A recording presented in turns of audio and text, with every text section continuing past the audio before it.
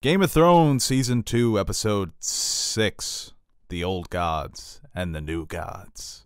Directed by Ava DuVernay. What are you doing? The New Gods. Directed by Ava DuVernay. Yeah, I guess so. Darkseid, Orion. No, yeah, whatever. Apocalypse. Not your best opening. New Genesis. Yeah. It's a play on word. It's an arbitrary combination of two nerd references. Nerds love that. Whatever. Have you seen the t-shirts? I'm just saying, it's not working for me. No, yeah. All right, then get out. I got a replacement monkey. George! Damn, you're... Two Rampage references in a row. That's too many. Yeah.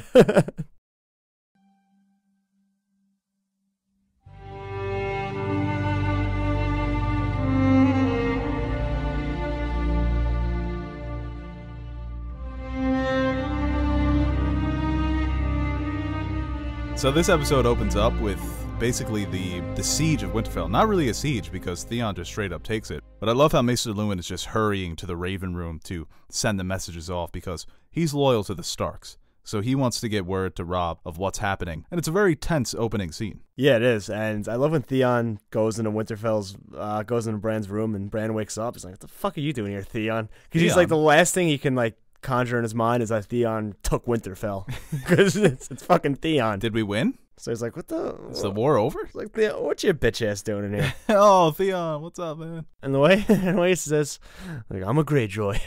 The way he says that too. Can't fight for Robb and my father. I'm a Greyjoy. Like, buckles up.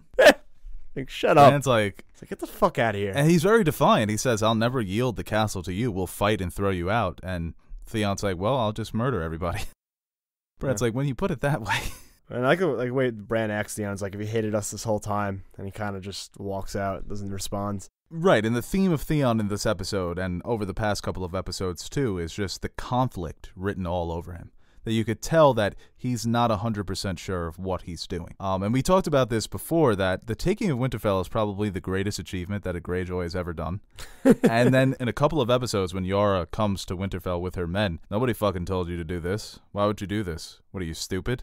Well, it probably is the best Greyjoy accomplishment until Euron won the King Smoot by just talking about his dick the whole time. Yeah, right. Okay. That's a pretty good accomplishment too. I mean... Yeah, and then that inner conflict, he kind of has to get pushed to take Roderick's head. He's running the show pretty much. He's like, nah, you got to. Roderick is furious too because they did consider him almost like a son of Winterfell. They all did. I mean, Luwin tries to convince him not to, but he's just so lost at this point. And that line that Roderick says to Bran when Bran's screaming, don't do it, and Roderick's like, quiet now, child. I'm off to see your father. Yeah, give me chills. So I'm like, that's a good fucking thing. It's a sad. And Bran still keeps crying.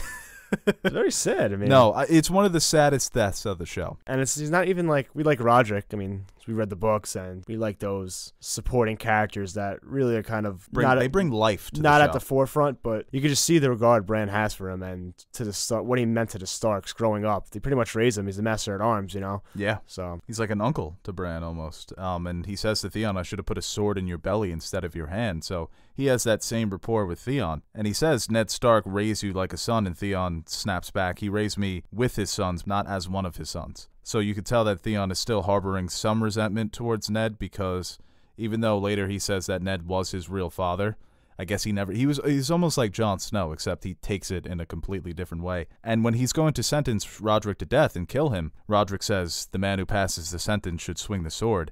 And just that moment, the way that Theon can't get his head off with a clean stroke, it's just that conflict. He's trying to force something that isn't there. He's not 100% behind this. And Alfie Allen is just an incredible actor. The conflict on his face, body movements, his voice, you could tell that he's just a man riddled with internal conflict. Yeah, Roderick probably should have kept his mouth shut. If one of the other guys did it, nice, clean, you're dead, Yeah. See you later. Theon, he was alive after the first was like, yeah. Fuck. And even his first mate can't even Cleftjaw. It's like, oh, God, Theon, you suck. And it's great when the rain starts coming down. And it's similar to when Robb beheads Karstark. Yeah, but Theon is lost in this scene, whereas Robb was more confident in what he was doing. Yeah, well, Roderick has the line, Theon Greyjoy, you truly are lost. Then we go to John and a Half Hand, which is a great title for a buddy sitcom. So it really would be. And these two actors, I love this guy who plays Corin Halfhand. It's funny because I just looked up his name and I don't remember it. Oh, the actor? Yeah. You're bad at that. He's not in a lot of stuff, but he's really good as this character. And he's kind of talking to Jon about, like, you know, no one cares who's up here protecting them. No one's going to know what you do. And then he goes, you got me? And he's like, yeah. He's like, you don't know anything. He basically hit him with a you know nothing, Jon Snow. Yeah, he was the first one to do it. And it's almost like the way Tyrion was torturing Lancel in the last episode where he's just fucking with him. It's like, they'll never know who sacrificed their life, but they'll be alive because of you. Do you get me, boy? Yeah, I got you. I'm just fucking playing, man.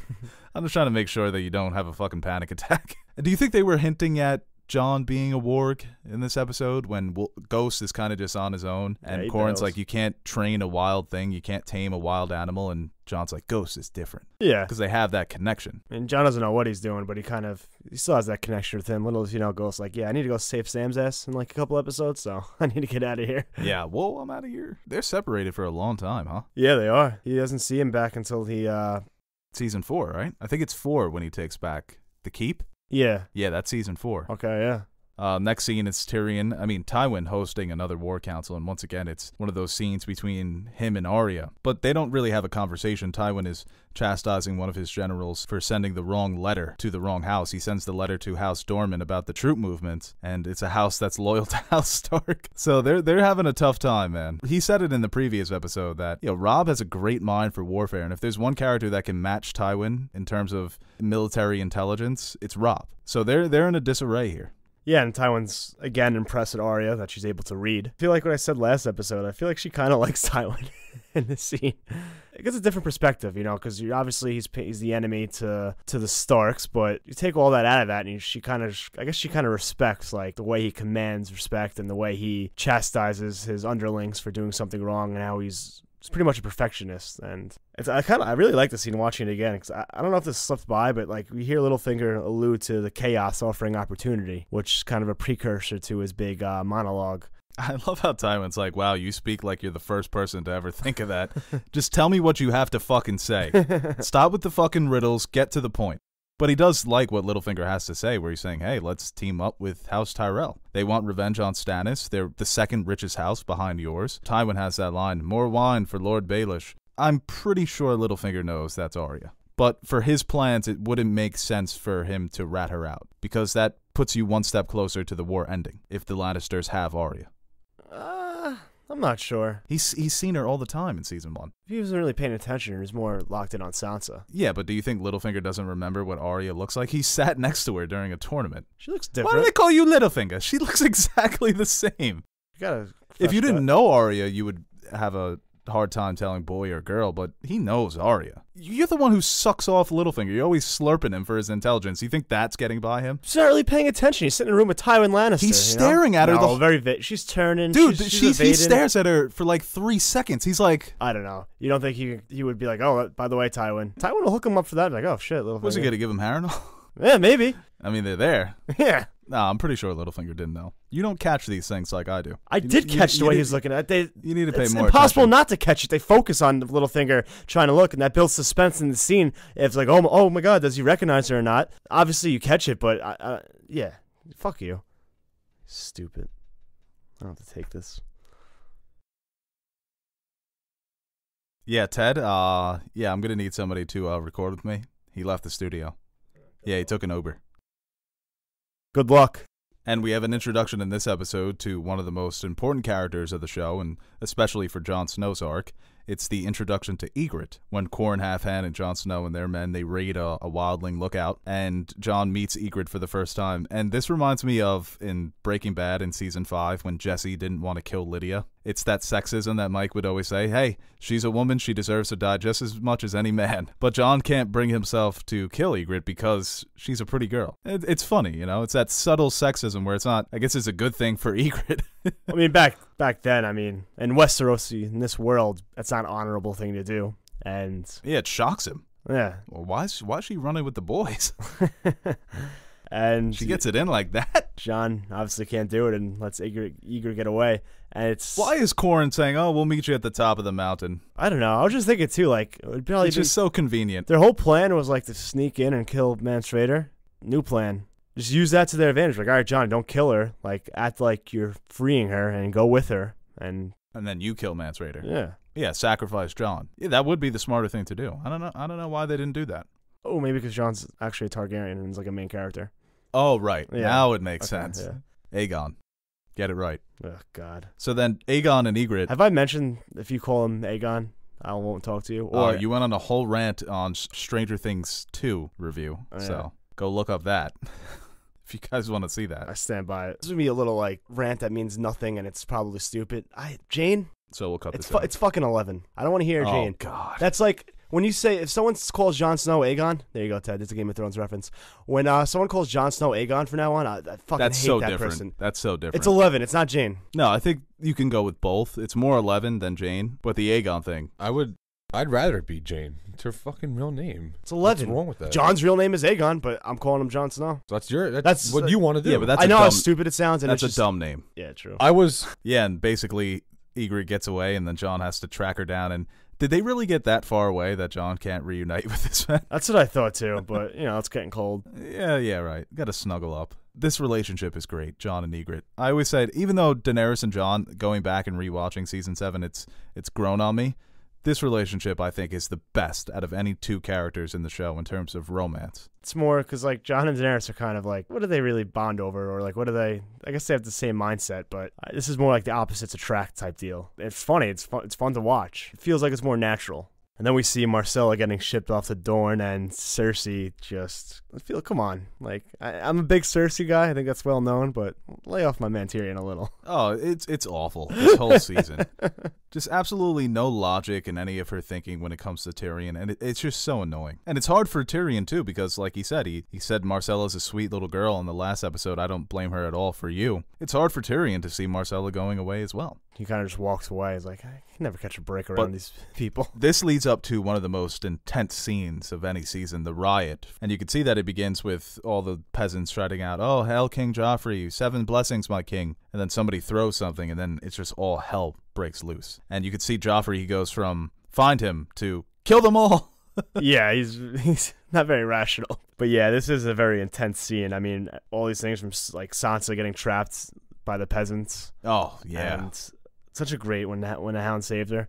Such a great moment. Yeah, because that's a really dark moment, man. Like, this innocent girl is about to... It's a very dark scene because it kind of goes on a little bit longer than you think. Right. Because you kind of get the idea of what's going to happen. Like, she gets caught by the peasants, and you can just have the Hound come in at that moment. But they kind of drag it out a little and builds a little bit of suspense until the Hound... Yeah, he got there right in time. Because you're like, holy shit, like, this is fucked up. And then the Hound comes, and what a shot. Just ripping out this guy's entire guts. Yeah. He leaves one guy, though, in the back corner. He leaves one survivor. I guess it's like one of those tell your friends what happened here type things, but he kind of like freezes up. He's like, if I don't move, maybe he won't see me. Yeah, it's like a dinosaur. It's like a T-Rex. And the Hound has a great line to Joffrey, too, when Joffrey's like, I want them all dead. And he's like, they want the same for you. Even, too, it's great. Another great Tyrion moment when he's just belittling Joffrey in front of everyone. Oh, like, in this moment, he doesn't give a fuck. He slaps him again, and then... It's like, we've had vicious kings and idiot kings, but I'm not sure we've ever been blessed with a vicious idiot. You're talking to a king! And now I've struck a king. Did my hand fall from my wrist? Where is the stalker? And Joffrey just walks away when Tyrion brings up the idea. He's like, hey, we need to find Sansa. Yeah, because like, if we Sansa need her, dies, it's over for Jaime. And also, he probably doesn't want to see Sansa fucking die anyway, you know? I like when he tries to, like, congratulate the Hound on a job well done. Yeah, once again, hinting at that relationship between the Hound and Sansa, that the Hound does care for her, that he feels bad for her, that she's in this situation. It's just so funny when you see the respect that Tywin commands from his underlings, and then you compare that to Tyrion, that there's just certain people that will never respect him. When he tries to tell Meryn Trant to find Sansa, and he's like, I take my orders from the king. That's the king's fucking hand. You take orders from him, too. That's Tywin. He's like, yes, sir. Right away, sir. Right, yeah. It just shows that no matter what Tyrion does, there's just some people that will just never respect him. But this is a horrifying scene. You see the man get his arm ripped off. It's so interesting, too, because this moment, especially in the books, causes so many different things to happen. You could see where it kind of allows the High Sparrow to kind of have that thing to slip in. I mean, Lawless gets raped, and that ends up becoming Bronn's stepchild, right? Tyrion. Yeah. That's just an awesome name, by the way. That's awesome. And I talked about last episode that Daenerys, well, 2 episodes ago, we talked about how Daenerys is not the best diplomat. She's not the best schmoozer. We see her talking to the Spice King. She just doesn't know how to deal with these type of situations where she's trying to get this man to give her his ships. She just completely loses control. And once again, she's like adorable in this scene. Yeah. Spice King, that's a pretty dope name, too. I don't want people to call me the Spice King. But yeah, when people... That is a dope name. Yeah, right? He's great, too. I don't know why, but I just like him. But it's another... I love the way I mean, he he's talks. using logic. In his situation, obviously rooting for Daenerys and want her to succeed. But his logic isn't flawed, really. That's when we were saying last episode how people can hate on Daenerys. You could see how she comes off as spoiled and entitled. Like, this really makes no sense for him to give you the ships, and you're just going to carry on because you're not getting what you want. I do like the way that she hinted at her dreams about hatching the dragons, that she had the 3 petrified dragon eggs, and she basically became the mother of dragons because she birthed them through whatever magic she has. And you would think upon hearing that story, dragons haven't been around for centuries, that somebody would take a gamble. You know, give her 5 ships. Give her 10 ships. I wish my dreams came true. That's really depressing. Well, I mean, like we said with the Spice King, like, all right, there hasn't been dragons in years. It is a fresh-ass name, yo. It is, right? Yeah. It's like, all right, we haven't seen dragons in years, but the way she presents it, like, my dreams come true, like, all right, I'm not going to take that for anything, you know? And this is one of the first conversations between Arya and Tywin where you've been saying that Arya almost has a respect for Tywin, possibly even likes him. And Tywin asks Arya about how she learned to read, who her father was. And Arya says, my father's dead. And Tywin asks her, what killed your father? And she says, loyalty. Tywin's like, you're a sharp little thing, aren't you? And then we learn a little bit of history into Tywin and really what happened with his father, the reigns of Castamere. That really said it. Tywin was who he is because he felt like his father was just so weak, and he really had to just be like, all right. His father sucked. Yeah. He was awful. That's why he's such to an extreme. Like, Tywin, you can respect a lot of stuff that he does and see what he brings to the table. It's like, all right, this guy, you know, but he's willing to go to the extreme to secure that his family is going to be in the best possible place, and so is he going to be. And he's going to be in the best possible place as well. He has no problem sending the mountain and doing his dirty work. He has, you know, no problem just destroying your house because you start talking shit. Yeah, it's all about his family. That he's willing to go to any length to protect what is his, to protect his name. And then we see Arya steal the letter. Did you catch what was on this letter? Yeah, it was about troop movements, right? That troops were going to the Golden Tooth. Yeah. That's what I recall. It's one of the strongest castles in the Westerlands. Basically, Robb has the Lannisters on the run at this point. It's their source of wealth, too. Do you think this letter's like a game changer? You think she does? I mean, she's probably just grabbing anything. I mean, she should probably look around. Maybe there's something else you can grab. Yeah, it's a risk that I don't think really would have paid off because they probably send multiple letters anyway. There's not only one Raven going out, so Could have been a fake. yeah, Decoy letter. But this is when Arya has to use her second kill, when Armory Locke finds Arya stealing the letter. And Jaqen, I love when she's like, you have to do it now. He's like, a girl cannot tell a man when a thing has to be done.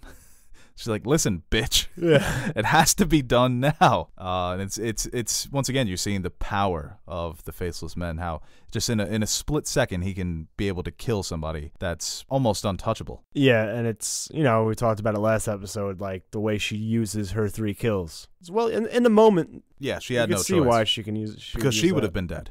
Or even worse. What's worse? I don't know. Super dead. Super dead. But if she does get caught, she could be like, hey, I'm Arya Stark, so you can't kill me. Yeah, it probably would have been better if she read the books. And in this next scene, it's Robb once again talking to Talissa, and he finds out her name. I love this relationship because the two have great chemistry, and I think Talissa is a really good character. And it's Robb falling in love. It's him falling into the trap. And once he sees his mom, he's like, oh, hey, this is Talissa. She's been helping with the wounded. She's been very helpful. Yeah. But going back to like just him walking, looking so kingly, and we were I referred to Renly like before, like how you could tell he's a good king just the way he interacts with like his people. He genuinely cares. And, you know, Robb's walking around, it's like, hey, how you doing? Oh, let me look at your helmet. You know, he doesn't give a fuck probably, but you know, it's nice to see he's interacting with his people, and it's what he's learned from his father. Yeah, you know, the way to be a leader, to sit with your lords when you have them over for feasts. You know, to interact with those individuals, it just boosts morale. Yeah. So it's very smart and very similar to Renly. But it's him falling in this trap, man. Catelyn tries to tell him, hey, you're promised to another. You can't follow your heart. Robb's like, I know. He's like a little kid in this That's scene. why I kind of like... I know, mommy. I guess she's more of an interesting character than Jane Westerling, but... 100 times more interesting. Jane Westerling is all she does is like whine. Robb doesn't spend time with me. Yeah. Oh no, Robb's dead. But at the same time, it's kind of like, you know, it's Robb chasing love rather than being sucked in by his honor to marrying this girl. Oh, I thought you were going somewhere else. No, I probably could have phrased it a little better. Suck is just such a funny word. Suck. You know who sucks? Roose Bolton. But he informs them of the news of Winterfell. And then... Yeah. Rob is furious in this scene. Yeah, he's pissed. He's really like, it's like, how could he do this? Like, you know, Roose says, he's like, my bastard son will be, what does he say? Oh, he'll be proud to bring back Theon's head to Rob. Understatement of the goddamn century. You know? So what is your bastard like? Can I get some characteristics? Oh, no. He's a good guy. He's good people. Yeah. He'll get the job done. And that he does. But I like that line where Rob says he needs to march back north. If I can't hold my castle, how can I call myself king? And Roose is like, you are a king. That means you don't have to do everything yourself. Yeah, send my sick freaking bastard to do it for the you. one time Rob listens to Roose Bolton's advice, and it's the worst piece of advice to listen to. Probably just so it happens. Like, oh, now I gotta fucking kill Rob. Yeah, basically. Yeah, and speaking of Theon, we see him shacking up with Osha, and she's kind of trying to seduce him. Theon's very weak-minded, and he's always been prone to choosing his... Well, his biggest weakness is his manhood. Yeah. So Ramsay almost did him a favor. He cut off his biggest weakness. You know what? So we're going to get rid of this. You're going to start thinking with your head. Oh, wait, you're an idiot. But it's a great move by Osha. Even before, when Theon takes Winterfell, Bran kind of looks at her, like, how can you do this or whatever, when she like kind of kneels before Theon. Right. You know? And I think even at that point, she's thinking, let me get in his good graces so I can try and help the Stark kids. So, and then she does do that. She sneaks away, and she brings Bran and Rick on with them. She gathers the crew. That pose when she knifes that one guy. Woo! It's a sexy-ass pose. She's like, come here, boy. Come after here. this, you can't look at Tonks the same anymore, right? When you watch Harry Potter. Oh, hell yeah, I can look at her the same. What did they say in a couple episodes ago? That the best beauty is concealed beauty. So I guess it kind of ruins it that way. But hell yeah, I can look at Tonks the same. Don't call me Nymphadora. See you, girl. And before the last scene of the episode, we go back to King's Landing. And this is a great scene, too, because Sansa is almost confiding in Shae. She thinks of Shae as the one friend that she has in King's Landing, the one person that she can actually talk to, and she's willing to say, I hate the king in front of Shae. And Shae's even like, don't say things like that. You know, don't trust anybody, because I think even Shae is thinking, I like this girl, but I'm not, I'd be willing to betray her if it's my life. Because we see Shae do that in later seasons. She betrays somebody that she quote-unquote loves, and it's good advice to Sansa. Yeah, and Sansa still can't really understand the way the real world works. She's talking to her about, like, I never met these people before. Why do they hate me? It's like, they don't have to know you to hate you. I mean, it's just the perception of the crown and the royalty, and my life sucks. You're supposed to marry the king. Like, it's your fault. We don't like you for it. And the final scene of the episode is Zoros Daxos. I don't like this character. He's just annoying. No, he stinks. I am the richest man in Koth. I had nothing. How many times does he say that in season 2? Well, because he really doesn't have anything, so the more he has to say it, he has to believe himself. Oh, yeah. So he's got to keep reinforcing that idea. And Daenerys is telling him about all the different offers. You know, one guy offered me 10 ships, but I had to sleep with him. Another, I forget the other offer. I think it was only one ship. That's kind of disrespectful. Oh, one ship and one night.